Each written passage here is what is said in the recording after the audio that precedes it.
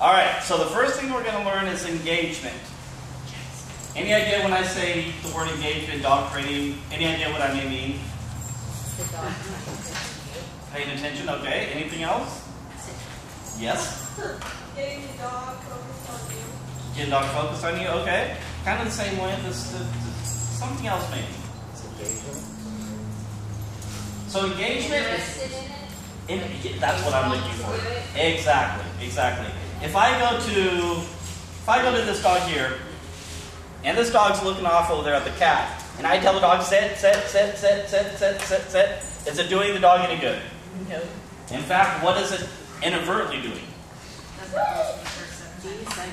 Exactly. It's desensitizing. It's actually untraining the animal to say when you give it a command, yeah, you don't really have to listen to it the first time. Okay? So before you guys do anything with your dog, and training-wise, you're always going to start with a low engagement. When you guys came in here, your dogs were engaged. However, they're engaged with each other. We want your dog to be engaged with you. So this is one of the most important things in the beginning stages that you can do with your dog is get them engaged with you. So how do we do that? Well, we do that with the rewards we brought and the food we brought. Okay? I'm going to use my friend here, Emily. She's in my last class, so she's going to... Do you mind being a demo dog for me tonight? Okay. In a minute, Emily's going to be a demo dog for me. And basically what you're going to do is in a minute, we're going to stand up. We're probably going to do it one at a time just because we have quite a few dogs in here. And basically, you're going to try to move backwards with your dog in front of you, and you're just going to simply feed your dog. Okay? However, what you don't want to do is just walk back and say, okay, here's a cookie, here's a cookie, here's a cookie. What you want to do is, what's your dog's name? Ella. Ella. Let's say I had Ella here. I would say, Ella, come on, Ella, and I'd really get her energy. And the more the dog barks at me, and the more the dog jumps on me, the more I know that she's engaged. Okay? However, we don't necessarily want to teach the dog to jump and bark at us. But what I was trying to get through is we want the dog's energy level to be with us. Okay?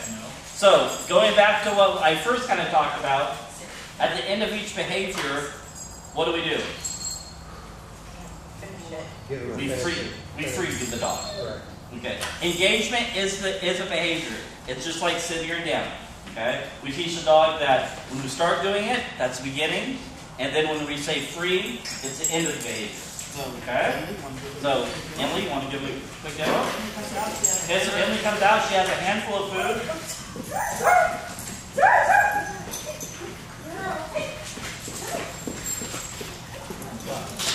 Good job. And then she says free. Good. So what did you kind of notice when Emily's dog went by Mr. Happy here? Do what? Yeah. She kind of looked at the dog and said, Mom's a little more enjoyable. Okay? Emily, don't sit down. Okay? So now what Emily's going to do is she's going to show you a little bit of why we use engagement and how it's going to work. So, now you notice when Emily's dog got engaged, now your dogs are engaged, right? Okay? Because, one, the energy level changed in the room. And it wasn't just some boring guy listening to me talk. Now there was somebody that had some energy level with a voice, moved around kind of quickly, the dog is happy, and everybody kind of comes away. Okay? So what Emily's going to do is she's going to do a little bit of engagement, and then she's going to throw it down in there. Let's see how quick the dog downs. Okay? So she does a little engagement, the dog's following her, and then she does it down with the dog. Good. So now, she's going to free your dog. When you engage with your dog, you want to do this with a loose leash. It's much like his wife coming up to him, pinching his ear and giving him a hug at the same time. What would he think? Are you mad at me or do you want to hug me? Which one, right?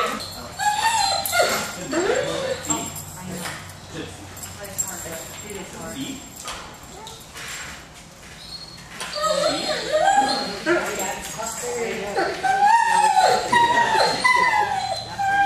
And feet, just one at a time. Feet. Now, do you notice the difference between Ella already? What is she doing? Huge difference. She's not cared about this dog over here. She's saying, Dad, what can I do for you? Now her mind is open to some learning here. So in the weeks to come, as she works on this more and more, sit is going to be really easy for her because she's already kind of understanding the foundation. Plus, Mom and Dad's already done sit with her, I can tell. Good job. You tell her free though? There you go. Feet. Good, don't worry about that. Just feet, walk back feet. Walk back feet. Do I say free so I don't have more food? Reload. Yeah, say free and free. Reload.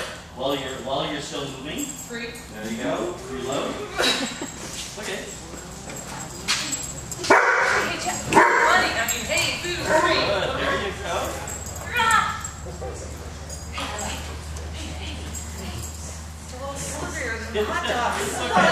So this brings up a really good comment about food. The dog definitely likes this. However, she's dropped about 50% of it. Okay, so it's okay. You're doing good. Look how much you're dropping the other dog. Okay. So for her, she probably wants to use something that's a little easier to pull out. It's a little bit easier to handle.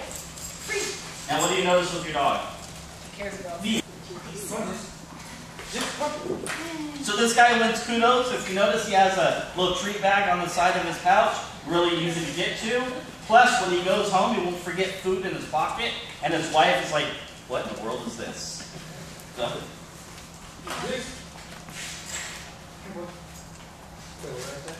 anything. Whatever you have to do to get him to come. And it's all about timing. What he doesn't realize is you just already looked at him twice. Treat boy. Come here. Treat boy. Zeus, come here, boy. Zeus. Okay, hold on. Okay, so you notice Zeus had to do 3 or 4 chews to get that down.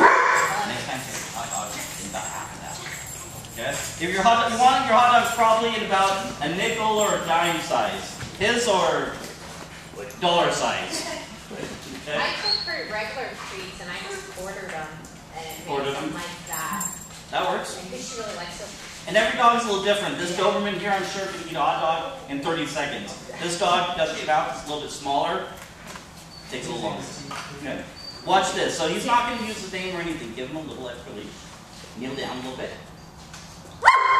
And feed. What happens when he knelt down?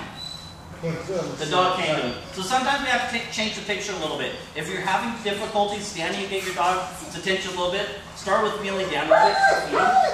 So what he's going to do is he's going to feed a couple times here, and then he's going to stand up and try to walk back a little bit. Good. So do you see a little bit of difference yet? Good. Good.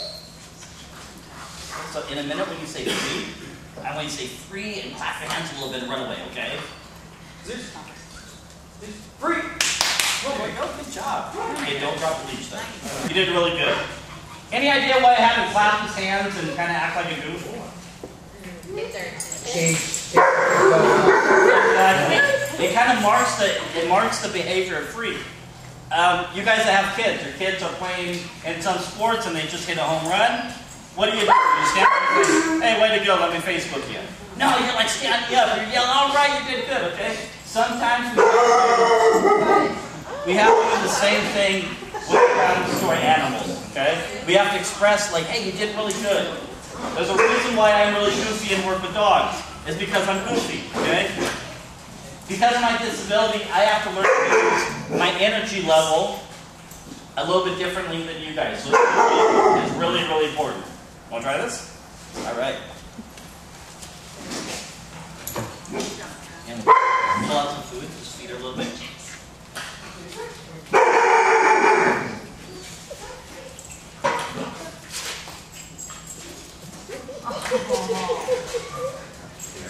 So is he going to have any problem with engagement? Probably not.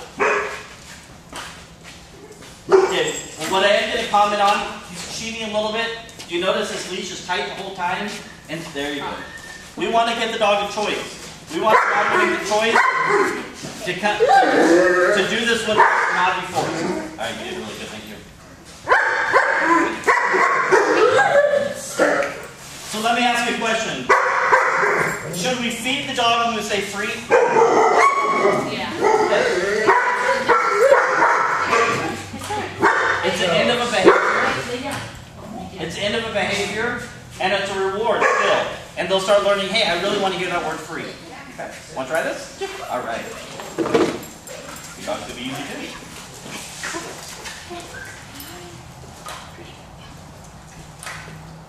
Oh, I got Good job. So what I really like that this young lady's doing is, she realized that her dog started to go off to the side and change direction, so she changed direction, which is really nice. The more you kind of change direction, the more it's going to encourage your dog to kind of stay with you. You did really good. You did really good. So attention is the next thing we're going to kind of work on now. I'll get you kind of started tonight, and then next time we work on, we'll go over it again. Attention and engagement is really almost the same thing, but not really the same thing. When we work on engagement, our dogs are more focused on our hands, not necessarily our face, correct? So you want to make sure before you really push this with the dog that you have some good engagement before you really jump into attention. So in the next 2 weeks, I encourage you to work on the attention, which I'm going to show you here in a minute. However, if you don't have your dog's engagement, then don't push the attention a whole lot with them. Take it kind of slowly, because what's going to happen is you're going to try to be working on attention. You're going to be frustrated because the dog's not giving it to you. Engagement comes before then. So, first thing it's going to do is a little engagement. Okay, like you did already. Dog's kind of still focused on the ground, so he could do a little bit more next time. Oh, there you go. Yeah, if there's $20 on the ground, I'd stop and pick it up. Okay? So that's a really good point. When you're working with your dog, if you drop a bunch of food, go away from that area, because you don't want to have to conflict with the ground. Okay? So what he's going to do after he gets his dog engaged, he's going to do what he just did. He's going to show the dog a piece of food. It's immediately going to go to the side of his face, and he's going to feed the dog. But I do not want to get the dog a command yet. I'll tell you why. Feed. Okay, again, feed. Okay, so while he's doing this, watch him while he does this. I'm going to explain something else to you. Oh my gosh, she's so strong. You broke her collar. Do you have another one? Do you need one? I don't have another chain. Here, take your leash. Feed your dog. So, science tells us that we have 2.3 seconds in order to reward for a behavior for a dog to understand what it is they did that behavior for, or what they got the reward for to do that behavior. Okay? So, the reason why I'm kind of telling you this is a little bit too slow. What's happening is the dog looked up and the food didn't come soon enough for his particular age and for the particular point where the dog is in his learning. So he needs to reward a little bit quicker. So if your dog does something good, don't wait 10 seconds to reward them, because they're going to have no idea what it is they did. They're just going to think they got a free meal. Okay? So remember, 2.3 seconds. Okay, the reason why I'm asking him not to put it on command yet is I want your dogs to be able to do it 3 or 4 times consistently before we put it on command. Because right now the dog doesn't really know what it is they're doing that's getting the reward. Because the dog's right now sitting, the dog's panting, and the dog's scratching his leg. Dog really hasn't put the puzzle together yet. So if we put it on command yet, the dog's not going to know what it is that we're going to be asking the dog. Okay? So, do me a favor. I want you to hold that right up to your face. The dog's doing okay, but the problem is he's not holding it close enough to his face, and so the dog is going to learn to focus on his hand. We want the dog to learn muscle memory. Muscle memory is basically like our muscles in our body. The more our mind does something repetitively, the more that gets programmed into our dog's head. Feed. Again, feed.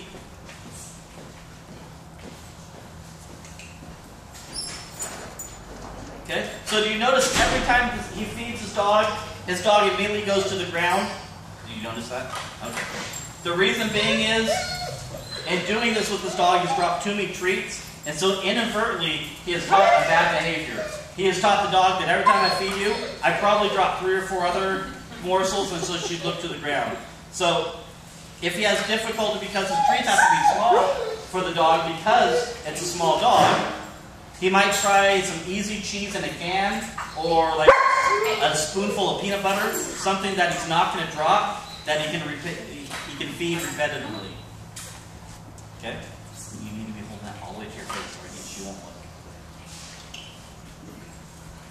Good job. Quick.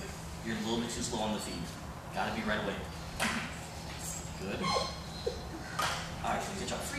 Asking for new behavior, we're just gonna do a little engagement. Okay? Feed. It's really important in the beginning stages that you guys feed right away. You don't ask a whole lot, but you feed more. As the dog does better, you're going to be able to cut that off. You're going to be able to cut down on the amount of food. Right to your face. It's like, you know, cut and feed again. And feed. Good. Again.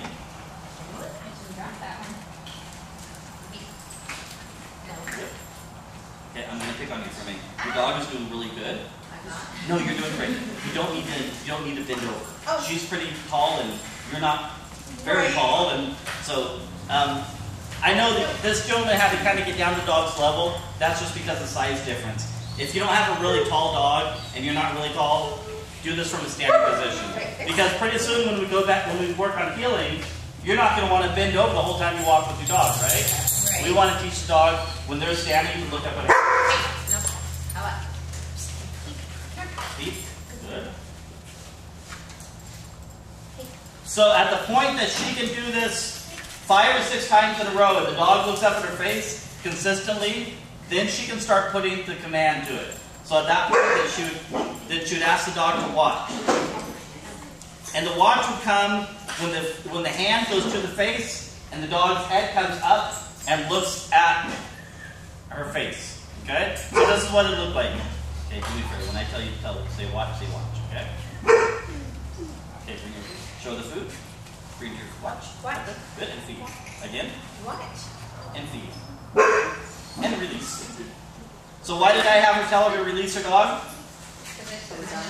Yeah, exactly. Okay, so she had to go reload. If you have to reload, what is your dog going to learn really quickly?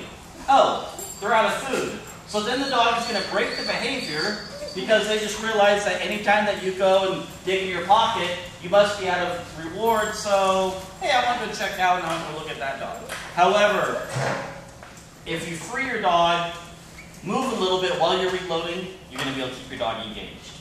You did really well. Did you see your dog start to learn there? Yes. Good job. So, this is something that you guys can do a lot with your dog and it doesn't get too tiring. Because basically your dog is sitting there looking at you getting free fed. I mean, heck, if my buddy here, he just sat on the couch and I sat there and gave him $20 every couple minutes, I mean, he'd probably stare at me all night, okay? Kind of the same thing.